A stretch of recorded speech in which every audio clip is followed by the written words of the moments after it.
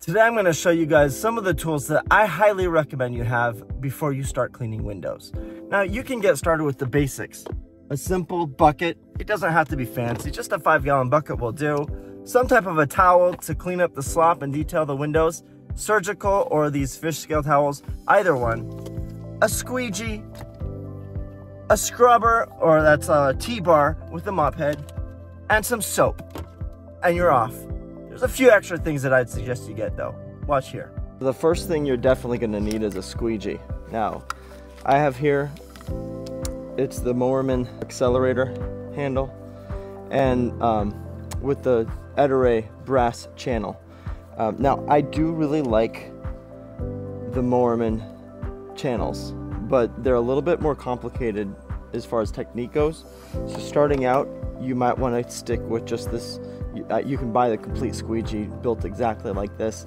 Does a fantastic job. The main thing about it, and there's two versions of this, the original and then the 2.0, and the main difference is one of them actually goes to like -5 degrees. That's the angle from this to this, but it's adjustable and it pivots, and that makes it so that you can get windows with a pull fairly easily. It'll go back and forth while you fan, and you can get, let's say there's a window that's straight out, you can actually use the pull and go straight down, and this adjustable angle makes it so that you can get from unique directions. So I highly advise that this is your first squeegee. Don't get a squeegee from Home Depot. This is one of the most important things that you get from a high quality window cleaning supplier. It's helpful to have an extra smaller channel. The first one you want to get is definitely something in the 12 to 14 inch range. It gives you kind of the versatility that you need, whether you're doing residential or commercial. When you're starting out, you might not necessarily know which one you're going to focus on. 14 inches is pretty standard. Sometimes the larger squeegee is going to be harder to wield on a smaller residential window, so get something a little smaller to medium size so that you have that flexibility. And then if you're going to do more commercial stuff, you can always upgrade later on, but the 14-inch channel will get the job done. And then I like to use a 6-inch channel. Again, you can use the brass or whatever material you like for a squeegee, but this is just the Moerman liquidator channel. I believe it's their 6-inch, but if you can find a channel that's 4 to 6 inches, you can always switch channels if you need to in the middle of a job and just have one, keep it in your pocket or in a pouch on your belt. It's handy to have around in case you come across French panes though.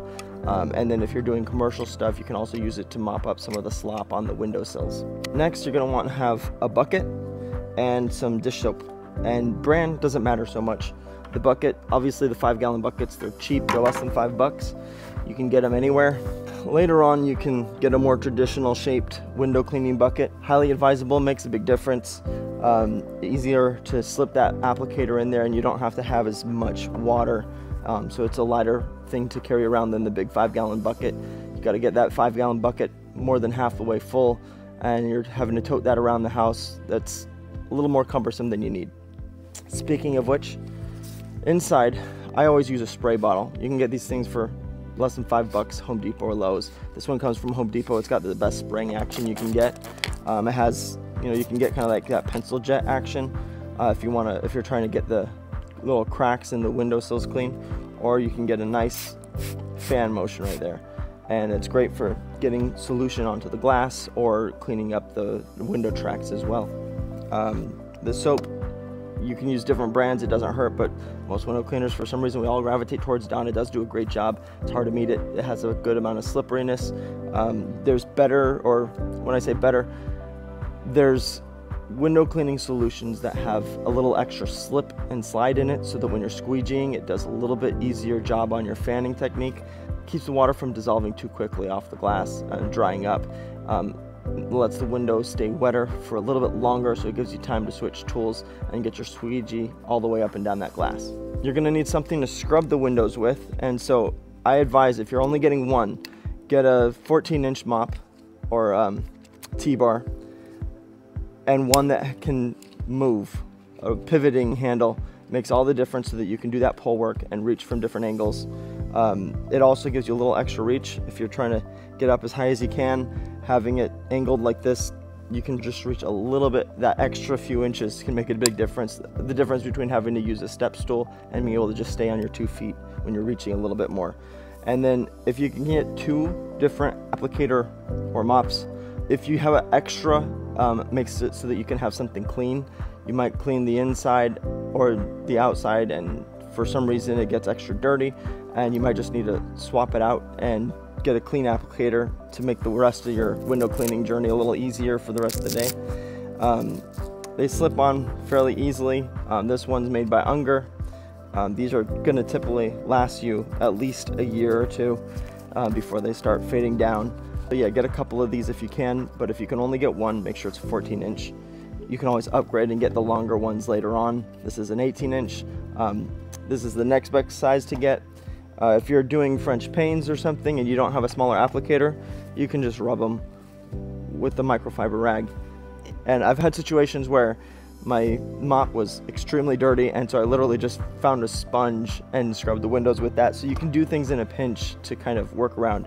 But you want to get a 14-inch scrubber that gives you that extra reach where you're able to use it on a pole and have it pivot. Speaking of rags, I use just any bag of microfiber rags for mopping up the slop and cleaning up the tracks. But I never want to use these, or you never want to use these, to actually detail the clean glass. It'll leave smears and streaks. It was one of my first lessons as a window cleaner.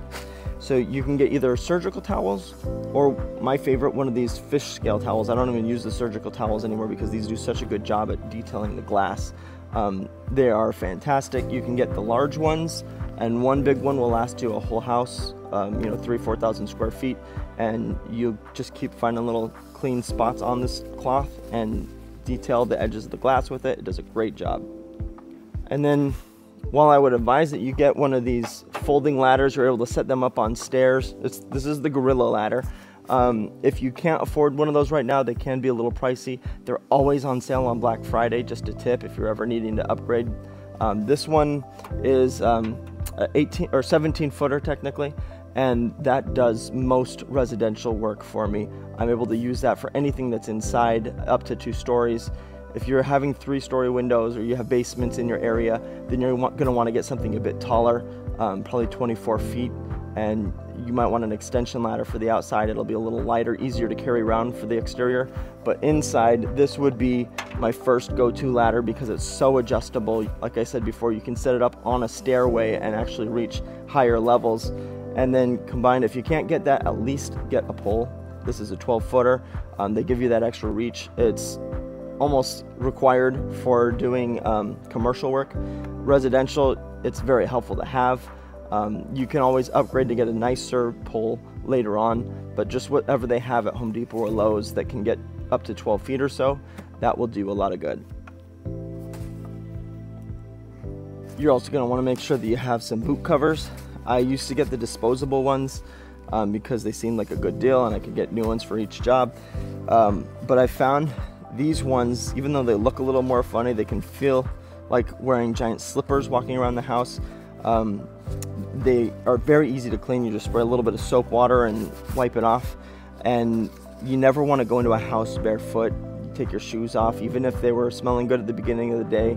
If you go at the end of a day, end of a job, you've been working, you've been sweating, your feet might have gotten a little wet, and now your socks are going to smell bad, so you take your shoes off. You don't need to welcome somebody or make them feel welcome in their house with the smell of your feet. So just slip these right over top of your shoe, and they make a tremendous difference. It also makes you look very professional, and they're not that expensive. They're less than 15 bucks, guys. You can get them on Amazon or Window Cleaning Resource, and they are something that every residential window cleaner must have on their belt. Last but definitely not least, you need to get some steel wool. You'll hear it called Quad Zero because it has 4 zeros. It's the extra fine. The brand doesn't matter. It's made the same way, and this is what you want to use to attack the finer grime. If there's pollen or bug slop on the outside, sap, inside next to the kitchen windows, typically there's some grease and oil junk that gets on the glass, little particles, and this helps to get it off a lot easier. Eventually you want to definitely get a razor blade. You should probably just at least start with like a 2-inch scraper razor blade, but it always has to be clean and a brand new blade in order to properly remove any type of paint or other heavy debris. So be careful with that. If it starts to rust, you will scratch the glass, and you want to use a lot of soap when you do it to avoid that. But I love the Unger ones, the Ninja, I forget exactly what it's called, but the Unger Ninja, it rotates so you can use it on a pole and get a better angle. And I use a holster too. That's one of those things that might be in the next group. Maybe you can't afford it right now, just get something to remove some paint that you come across. You can always say, hey, I don't do paint removal, I just clean the glass. And when you're starting out, you can kind of slide by without that. But that's one of those things that's kind of right in the middle. You may need it, but you might be able to get by without it for at least a couple weeks before you do your first job and then go buy it. So it belongs in that first group, but if you have to wait to the second group, that's good to go. Again, these are the window cleaning tools that I suggest that you have to have in order to start cleaning windows. There's a few more things that you might want to add to your arsenal if you have the extra couple $100 to get started. I'll go ahead and include those in a video coming up right here.